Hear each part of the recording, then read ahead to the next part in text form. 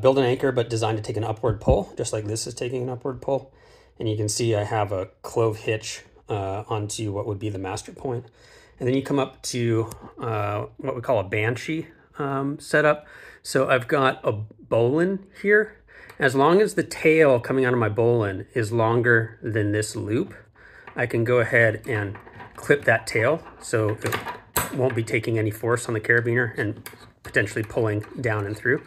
But that adds some extra security.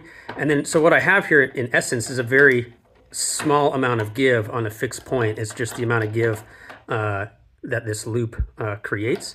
And that goes to the belay device. So this would be another anchor above, and this would be the master point. So I've got an anchor designed for an upward pull with a master point that I'm clove hitched into.